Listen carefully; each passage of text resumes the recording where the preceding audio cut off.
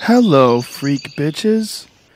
And before I forget, the reason I wanted to show that video was I got you something. This is Leo May's wife. So you have the knife from Leo May. His wife made you this right here. And so because from our second JRE episode, I believe, we funded a water well there in Babofi. And so she's really talented. I mean, it might not look like too much here, but no, it's cool. What is it made out of? It's bark cloth. Wow. So it's tree bark cloth, and when they take the bark off, the tree's fine. But they that used to be what they would make their clothing out of. Their clothing, they would make other materials out of them. They can make these little kind of carrying cases or backpacks kind of out of it. Do they treat it with something? Like, how do they get it so soft? They pound it down, and I haven't seen the whole process, but I've seen the bark and where they pull it off, and then they kind of beat it down until it's this like cloth. I know that this right here, wow, when I've been doing research, they have those pygmy, Mabuti pygmy paintings that are made out of bark cloth at like our National Museum of History in New York. They have a few of these there, and so it's kind of cool to see. I don't know. I just was excited to bring it back to you. I think awesome, I got a picture of said painting, well, it's Mama Leo May, and she's painting it for you. So that's awesome, man. Thank you. Yeah, and thank her, please. I will. That's so cool. I will. They just when I go back, sometimes they're like, "Hey." Like, oh, that's her making it there? Thank your friends. Yeah, so that one's not the same one. I actually didn't think to, or I didn't get a picture of it whenever she was painting this one, but I got a picture of her doing some other ones. That's Mama Swazi, and she's pretty great at it as well. And so they just, yeah, I mean, that's a little bowl, little leaves. This paint that you actually have there they had some leftover black paint, but sometimes on that other photo, they just use like cassava or berries and they beat it up, pound it down and make this paint out of it, but it kind of fades over time.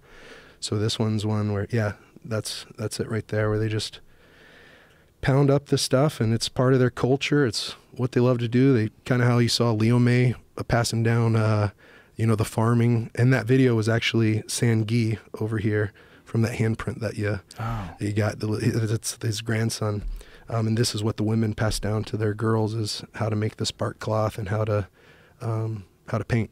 So wow, it's pretty neat, their culture. Like, they just do everything together. They rally around each other. They're happy together. They sing, they dance, but they also suffer together.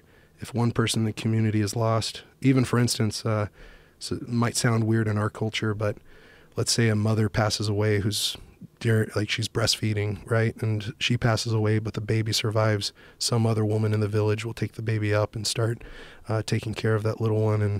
And there is an adoption in the pygmy culture. Like, no one needs to be adopted because the community rallies around them.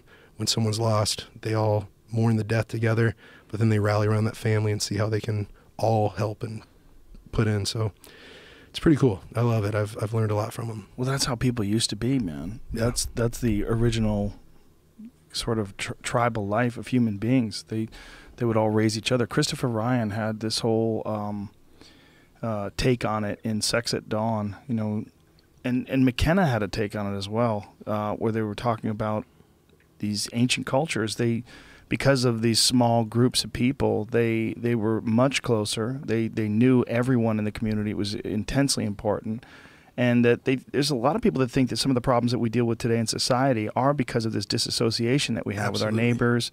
And we don't have a real sense of community. I mean, I know like 2 or 3 of my neighbors, and I see them once a year. Yeah. I say hi, wave, how's everything, man? Everything cool? All right, good seeing you. But that's it. Yeah. There's no real community. There's no interaction. There's certainly no contribution as far as like working together to gather food or water or anything like that. And I would imagine that these people were just intensely close. Yeah, absolutely, man. That must have been a big part of the attraction to them, like when they took you in and you were living with them. And yeah, absolutely. I mean, I think the average Mabuti Pygmy village is only 85 to 150. On our 10 villages that we help and have the 3,000 acres of land, it's over 300 for each village.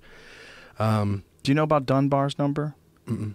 Dunbar's number is a number that, I mean, it varies, but the number's somewhere around 150 for most people. There's a number of people that you can keep close relationships with. Oh, wow. That you really only have room for 150 people in your head. You essentially have hard drive space. Wow.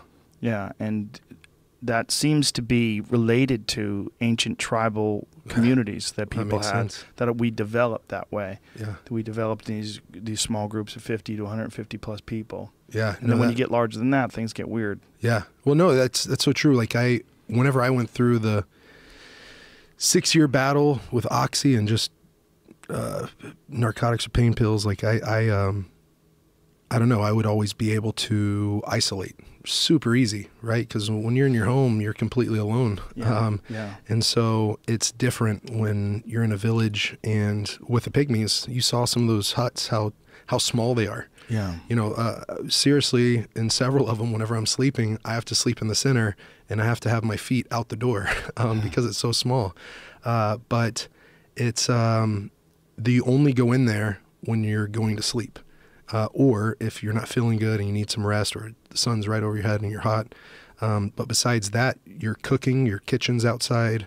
That's where the people is. That's where you do life, is outside of your home, around the campfire. We call it Campfire University because that's where we've been taken to school from the pygmies. That's where they teach us the most about life, is around the campfire, learning their culture, learning about their kids, learning about the hunts, learning about how they make this, make that. And it's where you get to do life together. And so it's something really, really cool. Honestly, I told them, they want to know a little bit about my life. And I told them that I went through drug addiction for 6 years. And, you know, they don't really struggle with that at all. And then I told them I got really depressed. And I told them I got really sad.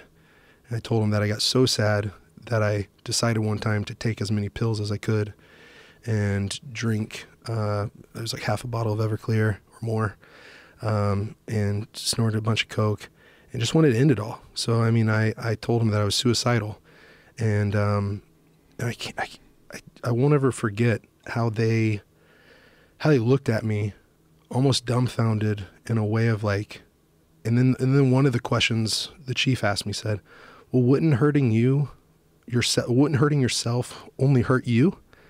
And so the whole concept of, I guess what I'm getting to is they had never heard of anyone killing themselves.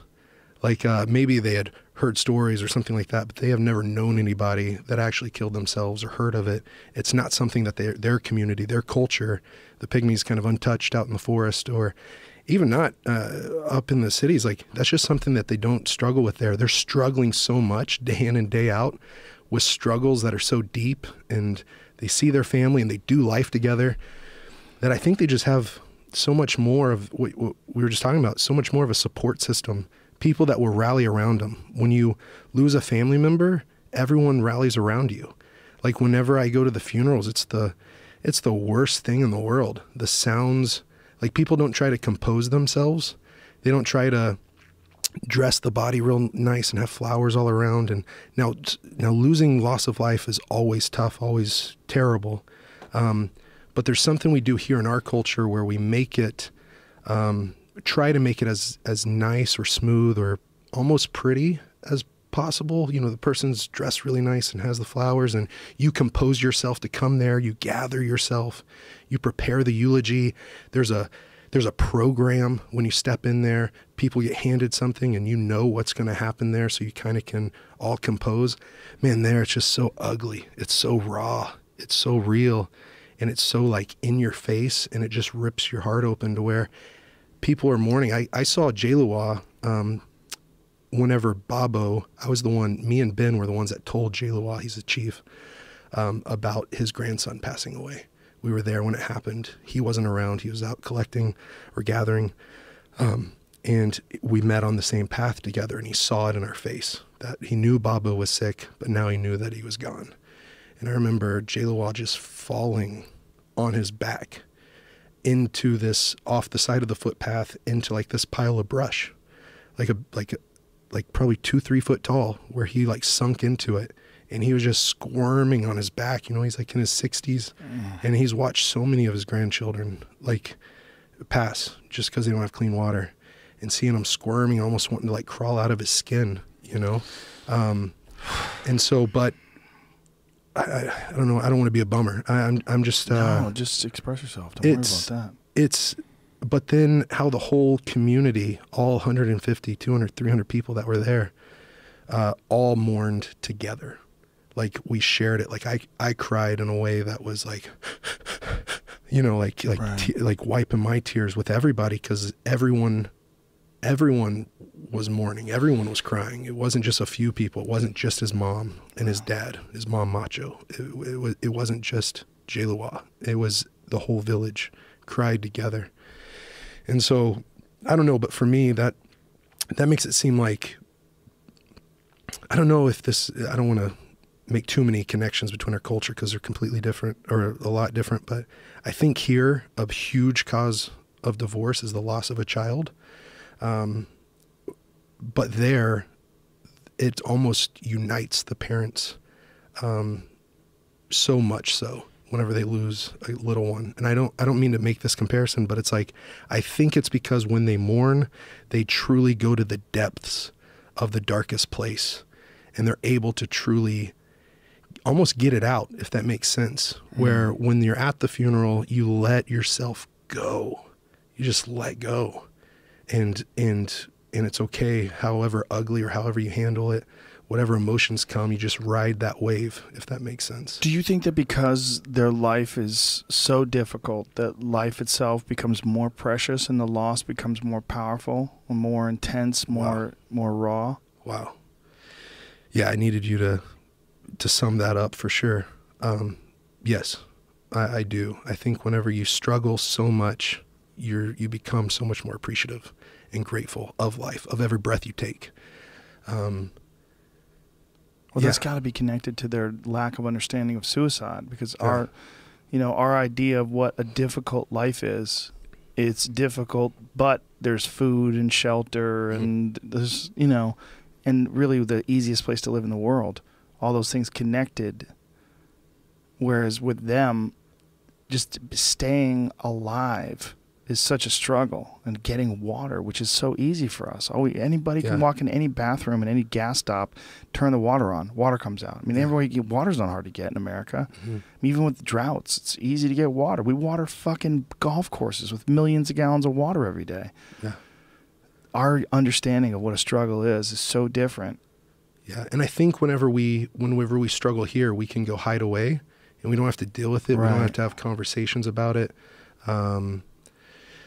We can almost escape it. We can escape it with our toys, with our technology. We can just bury our face in our phone or a computer, or sit and watch a movie. And like whenever those uncomfortable feelings come up, we can try to ignore them or suppress them, if that makes sense.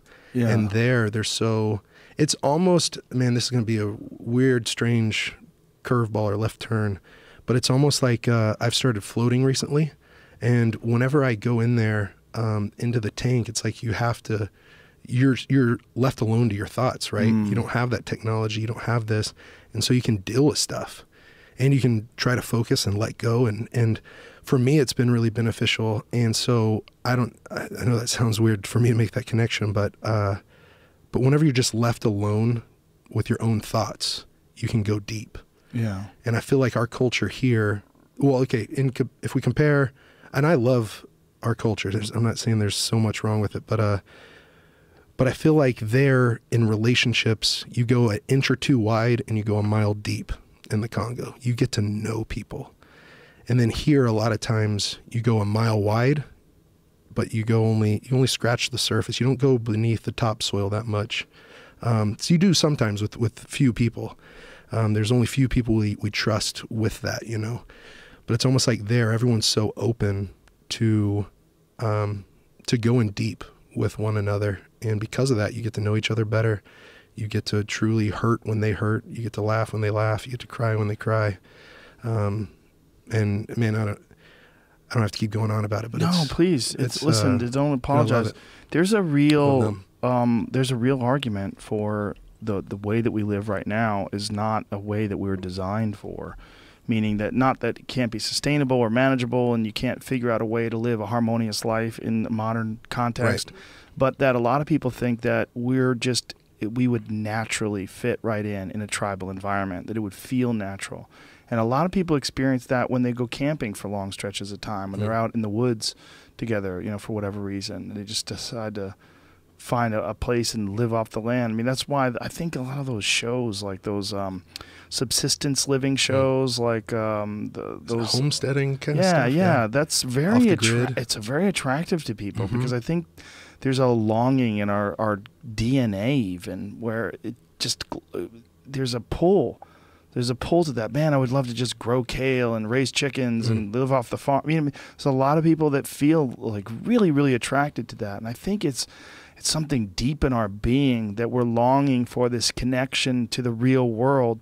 And we've done an amazing thing creating cities. It's stupendous. It's almost beyond our comprehension because we're a part of it. You know, we're a part of it. It's normal. You get on the subway, you get in your car, you drive through the city. It seems normal.